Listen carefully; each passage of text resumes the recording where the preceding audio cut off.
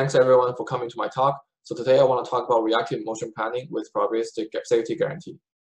So it is our observation that humans are incredibly good at reacting to the environment where we drive. So this is an intersection in Africa where there's no traffic lights, but people still manage to avoid most of the collision.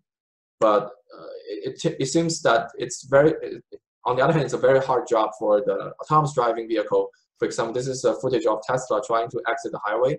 But because of this black vehicle here, it's kind of overreacting, and then it's being overly cautious that eventually miss the highway exit, which should be easy for a human driver. So last year, we actually started working on this problem. And this is our previous paper, also in CoRL last year, that uses falsification tools and also SVM to gradually remove the input space, the pieces of input space that are dangerous and also unrealistic. And eventually, we're able to get a mapping that maps the scenario to the set of possible actions. But the problem with this approach is that it's giving us instantaneous prediction, which are hard to use in motion planning because motion planning typically uses a finite horizon. So to do this year, we extend our previous work to aiming at a trajectory predictor.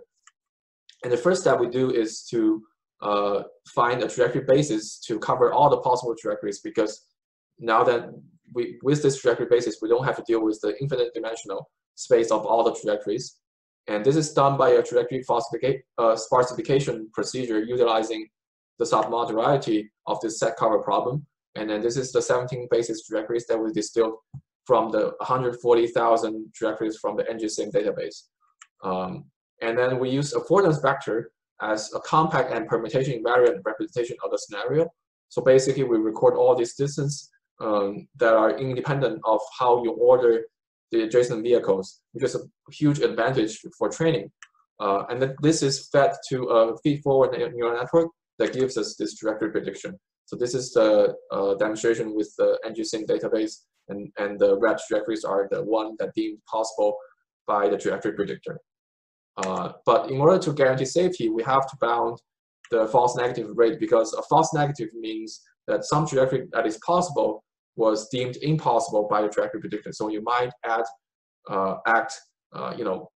boldly, and then eventually it might lead to a crash. So we use one assumption, that is the data points are sampled identically and independently from the nominal distribution. But we don't assume anything about the distribution itself. So it can be Gaussian, it can be something else. We don't say anything about that. And with that, we propose a post-bloating scheme that uses the RCP theory. So basically, we prove that the upper bound of the false negative is proportional to 1 over n, where n is the number of agents. Sorry, isn't the number of data points you use to train your model.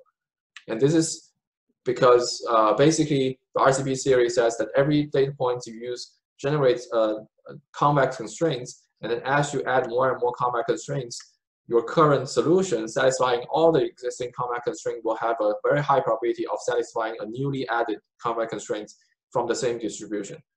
And indeed, we compare the RCP predicted upper bound with the empirical false negative rate, and you can see that the empirical rate is always below the upper bound predicted by RCP. And we also have other options in the paper, for example, SVM and also conformal analysis, and you can check the paper for more details. So now that we have a reliable trajectory predictor, we use model predictive control for the trajectory planning.